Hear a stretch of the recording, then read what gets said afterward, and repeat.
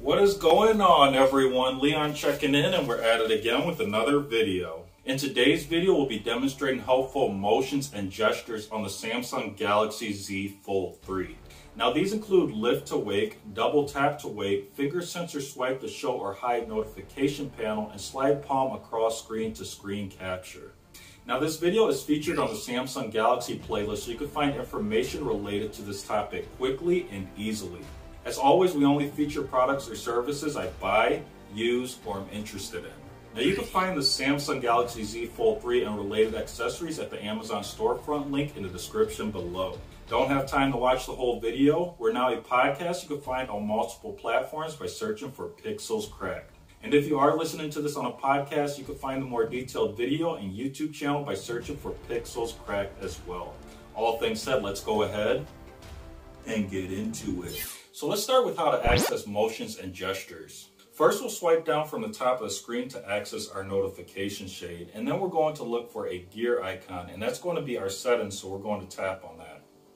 Next, we'll scroll down to advanced features, and then we're going to tap on that option as well. Now this opens up a new page on the right-hand side of the display. Now on this side of the device, we'll scroll down to motions and gestures, and then tap on that option. Now this opens up a new page on the right hand side of the device as well. Now here we have a list of motions and gestures for a total of 9 items. Now you can see these items are activated with a slider. Now if the slider is empty, that means that feature is disabled, and if it's highlighted blue, it means the feature is enabled.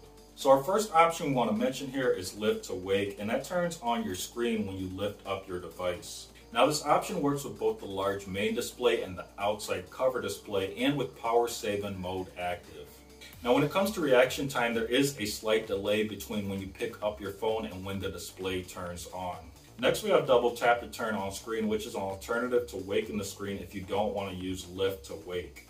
However, as you can see here, you can have both features enabled, and that would be useful if you do want to have your display turn on when you lift up your device.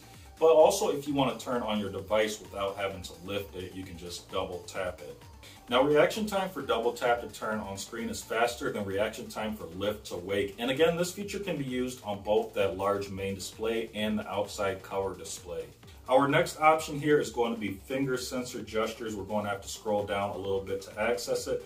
And then we're going to have to tap on that, and that opens up a new page where we can enable finger sensor gestures. Now just like the previous features, this feature is enabled with a slider as well. Now although finger sensor gestures is plural, this feature only gives you one function. It allows you to swipe either down or up on that side key or finger sensor to either show or hide the notification panel. Now, although this feature works really well and serves as an alternative of having to swipe down from the top of the screen to access the notification shade, I have found myself accidentally triggering it just because of how I hold the device and my finger comes close to that side key. Now, once we've enabled this feature, we can exit out of this page by tapping on the back arrow in the top middle of the display. And our last option for this video is going to be palm swipe to capture. Now on Android, screen captures are normally taken by pressing and holding the volume down button and the side key or power button at the same exact time. Now this could be a little tricky to do if you don't do it exactly right. You may turn off your display, or you may go the other way and turn down the volume, and that means you may miss your opportunity to take that screenshot that you wanted to take. However, with palm swipe to capture, we have a futuristic way of taking a screenshot, and that's done by swiping our palm across the display.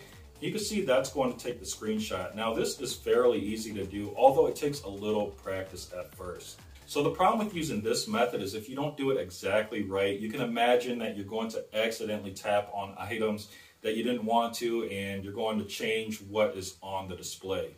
Also, this function works best on that large main display. Now, it can be done on the outside cover display, but it's harder to do because that display is more narrow. And also, if you have a case like I do that has a raised lip, it's going to be harder to do that swipe function on that outside display. Now, as you can see, there are other motions and gestures in this list, but I didn't activate them only because I didn't have luck with them, or I haven't really tried them yet.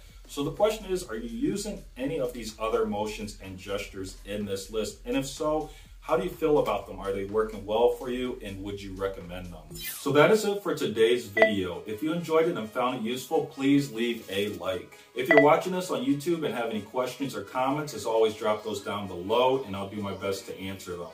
Now, there are 3 ways you can support the channel and podcast. The first way is to click on the Amazon storefront link in the description below. There you'll find items that I have bought or would like to buy, and anything you buy from the storefront does support the content. The next way you can support us is just by sharing this content with someone who might enjoy it or find it useful. And the last way to show your support is just by clicking the subscribe or follow button. Now, liking and subscribing are important. Those are ways to vote on whether you like the video or the podcast.